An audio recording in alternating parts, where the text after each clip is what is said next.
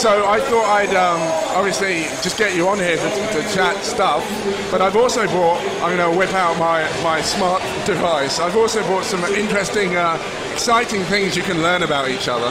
Excellent. Are you getting fascinating? Now I'm mildly terrified. Okay, right. So I learn a lot about myself from the internet. Well, I was thinking, like... No matter what he says, Dean, I didn't actually say it if you didn't hear it come from me. Okay. I think we're going to come out with some sort of Bill Clinton quote. I should have interviewed you both before we did this and then asked, like, well, what do you think Brian would have said? Yeah. Should have done that. But I haven't. I'm not that good. I need to work on that. But we got a few amusing things. America is an amusing place. America. And obviously, being from New Zealand, I'm sure there are a lot of people that don't know much about New Zealand. So I'm going to educate the world right now. This is what I'm here to do. I'm intrigued. So anyway, note the first page about America a lot longer than the second page about New Zealand. We are pretty awesome. Yeah. So there's I look young, but I listen to Radio 4, which would essentially age me 4 years. There's a program on Radio 4 called The Unbelievable Truth, where they do lectures about a subject and they have to squeeze 5 truths in it and the rest are lies, right? Yep. And commonly, what they do is they sneak truths about America in there. Because there are a few laws in America that still exist, but obviously no one rides by them. Yeah, okay. Yeah, there are. Yeah, okay. So, let's start from the top here. In New Jersey, drivers must warn those they pass on the highway before they do so. I'm not from the East Coast, so I cannot verify this.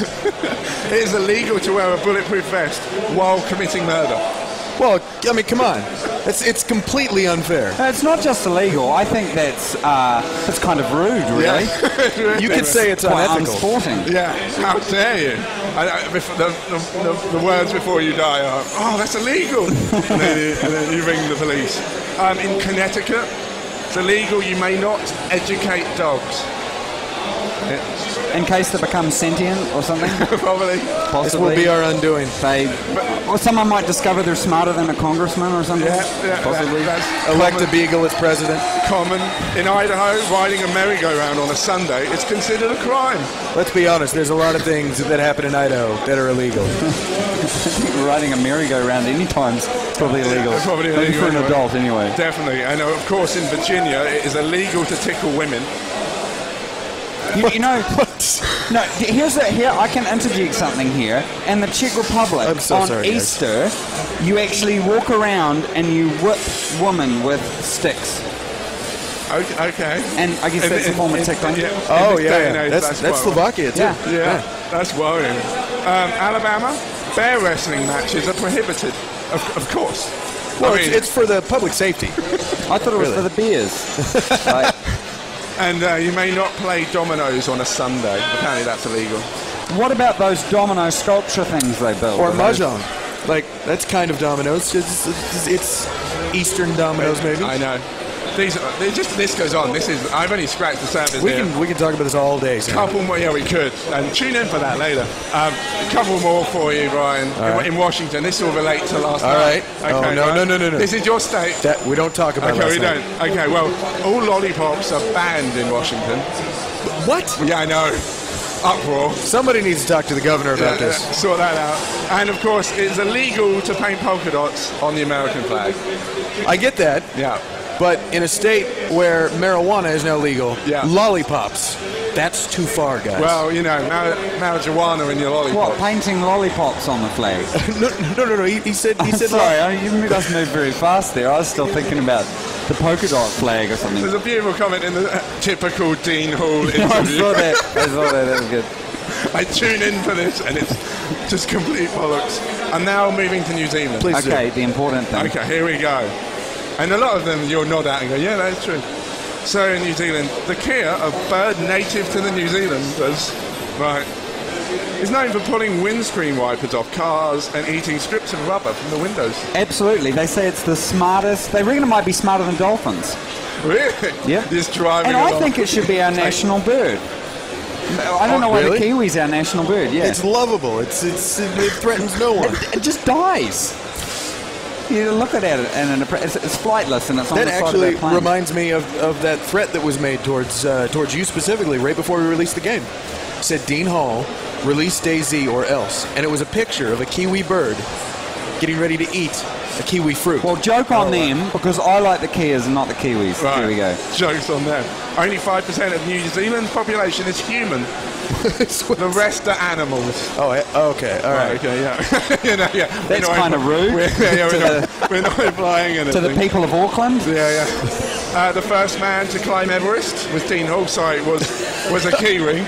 That's right. There you go. I didn't know that. Yeah. Ed Hillary. He was also the first to go to the North, South Pole and Everest. First person to do all At the three. same time. Well, like back to back. possibly not. But he did drive to the South Pole on a tractor. Things you learn from a Twitch stream. This is what you need to know.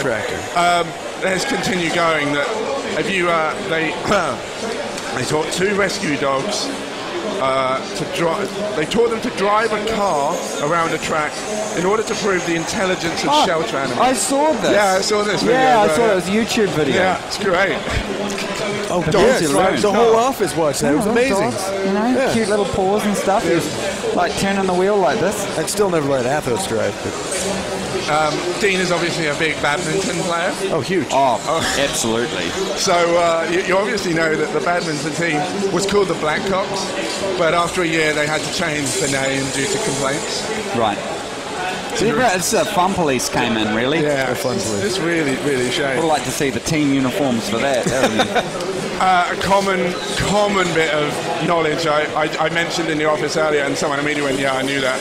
In 1990, the New Zealand Prime Minister appointed a national wizard. Yes, he did, in Christchurch. Yeah. Yeah, he's crazy. And this is even more weird. I mentioned this. One Mike Channel of Outside Xbox, the wizard is his uncle. That guy is Mike Channel's uncle. Wow, I did not know that. Does that count as actually a member of the Prime Minister's official cabinet? Ask Dean. Why are you looking at me? You've got the facts. The facts. Yes. The internet. And now we're going for a more hardcore topic. Okay. If you're having your dinner, just push it out the way quickly, right? This is obviously we have an American with us, so close your ears when it comes to sport. Yes. Okay. All right. And I made a note in this saying hardcore New Zealander. Rugby player Wayne Shelford got his scrotum ripped open mid-game in a bad tackle. He was taken off the field with one testicle literally hanging out, got stitched up on the bench, and continued the game. That's right, rugby. What can we say? There are no words for this. Yes.